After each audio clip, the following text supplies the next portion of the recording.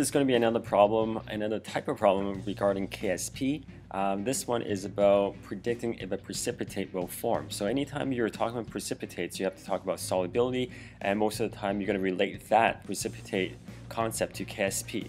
In this scenario, however, because this is predicting precipitates, we actually have to calculate for something called QSP. So you might have been you might know that there's something called KSP and there's something called QSP. Basically, QSP is, again, anytime you see Q, this is at any moment of your reaction, whereas KSP, this is at equilibrium. So you're just basically going to calculate what's happening at this present time or when the reaction is happening, and then compare that to at equilibrium to see if there's going to be a precipitate or not precipitate. So in this question, this is to 1 liter of 1 molar of sulfuric acid, and this is going to be added with a 0.0020 mole of solid lead nitrate. So as the lead nitrate dissolves in this sulfuric acid, will lead sulfate precipitate. So you can see that this is lead nitrate and this is lead sulfate. So there's like two different things that's going on here.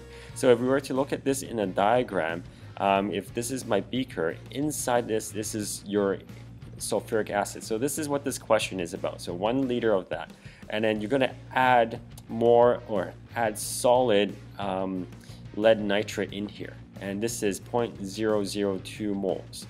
So then once you put this in, remember everything dissociates when it's in solution, so that, or most of everything, and this is going to go and change into this. So in this solution, if we were to look at the particular model, you would have H plus and H plus. This is for the H2SO4. With every 2 protons, you have a sulfate negative or 2 negative. Once you dissolve this PbNO3 in here, then you're going to get Pb2 plus, and then you're going to have NO3 and NO3. So this is actually what's happening in the beaker. But because all of these ions, they actually will, some of them will actually form a precipitate, you're going to see that your lead sulfate, so here's your Pb and sulfate, they're all going to combine and to form your solid. So that's your precipitate. So you want to see if that would actually happen, if the KSP is that. Okay, so to start this off, you have to understand, okay, so we're trying to look for the QSP, and we're going to look for the QSP of lead sulfates. So basically, what is the lead sulfates reaction? So lead sulfate is Pb2SO4. This is going to go and dissociates into, actually not Pb2, it's just Pb, 2 plus SO4, 2 minus, right? These are on aqueous ion form. So when you set up your QSP, basically this is what you want to set up: 2 plus of your Pb times SO4. They all have 1 as your molar coefficient, so you don't have to change the exponent. So this is what we need. Then now we have to figure out what the concentrations are. So what are we given here? We're given 1 molar of H2SO4. So remember, H2SO4, when this dissociates, it's going to go into H plus SO4 2 minus, and if we rebalance this, we have a 2 in front of it. So if we started with 1 molar, that means 1 molar is going to be here, and we need to go and use stoichiometry or molar ratio. So if we go here, this is going to be 2 molars because it's 2 times. If we're going to go there, it's going to be 1 molar because it's 1 to 1. So then we have just figured out the concentration of sulfate. Okay, so that's the concentration of sulfate. How do we get the lead one? So for the lead one, we have to go back up. I should scroll down. Lead one is your lead nitrate. So your lead nitrate, your PbNO3 2, this is going to dissociate into your Pb2 plus 2 NO3 minus. How do we calculate the molarity here? Well, since we're given 0.002 moles in 1 liter, this is going to be 0.002 molar.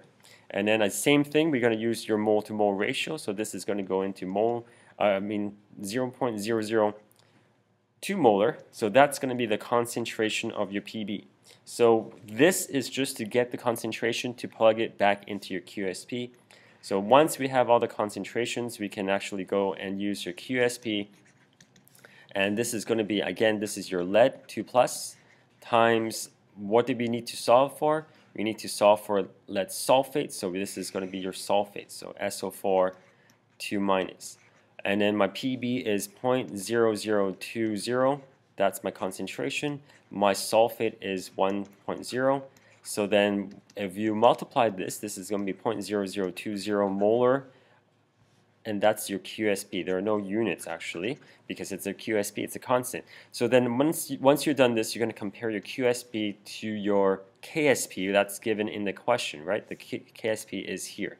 So is your QSP bigger or the same as your KSP? KSP is 1.3 times 10 to the negative 8. So you can see that your QSP is greater than KSP. What that means is that when you're dissolving this, your QSP, the amount of ions that you have is actually greater than the ions you would find in equilibrium.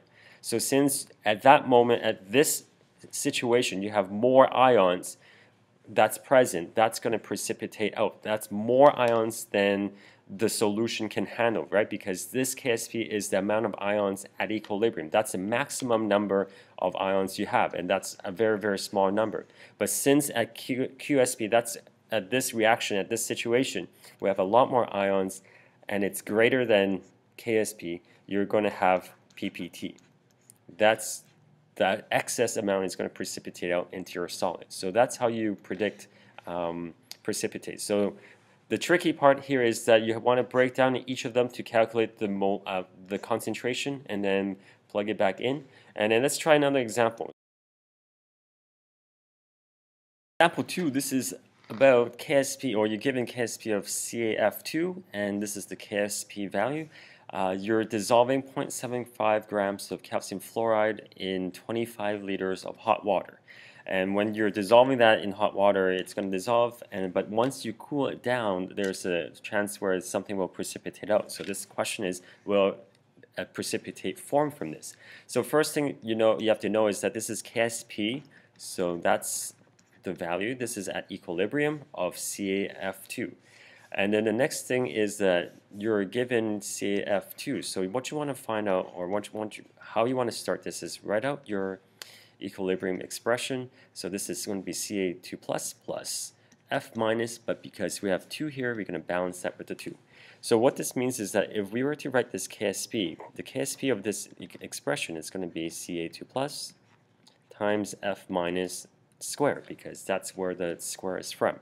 So then the next thing is that, well, you're given grams, and then you're also given 25 liters.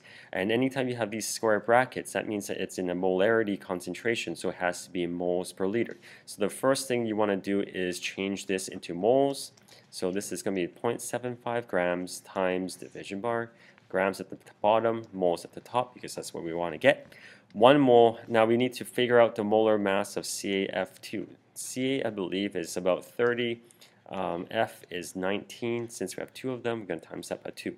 So 40 plus 38. Oh, this should be 40. So then you have the total about 78 grams. So 0.75 divided by 78. Let me calculate this. So 0.75 divided by 78. This is going to be 0.0096 moles. Basically, it's 0.01. This is CaF2. The next thing you want to do is that, because this is you're given in 25 liters, you need to change this into molarity. So you need to divide this. So 0.0096 moles divided by 25 liters. This is going to give me even a smaller number, so it would be 3.8 times 10 to the negative 1, 2, 3, 4, 10, negative 4 molarity. Okay, so once you have that, then it's very convenient, because then this, what we have just calculated is the concentration of CaF2. Okay, this is the concentration of that. So if we were to look back, how did we get that? Is that this 0.75 grams is the CaF2, right? So if we were to divide that into, or change that into moles and divide that into 25 liters, that's the concentration of CaF2. So how do we calculate the concentration of Ca2 plus and the F minus? Well, we have to look at your CaF2, your equilibrium expression. So this is what you have, right? So if this concentration, 3.8 times 10 to the negative 4 is that, this is going to be the same as this as well. And then for this one, since there's a 2, you're going to multiply that by 2, so you're going to have 7.6 times 10 to the negative 4. So you notice that that is multiplied by 2 times. Once you have this and that, then you just plug it back into your QSP expression. So QSP is equal to 3.8 times 10 to the negative 4. And then this one is going to be 7.6 times 10 to the negative 4, but because they're of the 2, this is going to be squared. So multiply all this through, and let's see what we get. 7.6 to the power of negative 4 squared times 3.8 to the power of negative 4. You will get an answer of 2.19 times 10 to the negative 10. So once you have this QSP value, you're going to compare this QSP with the given KSP value. So they're very similar. So let's start here. QSP, what did we calculate for QSP? 2.19. So this is 2.19 times 10 to the negative 10. So you're going to compare this. So you could notice that QSP is greater than KSP. That means that a precipitate will form. And that's how you do these predicting precipitate questions. So hopefully that has helped you. So see you next time.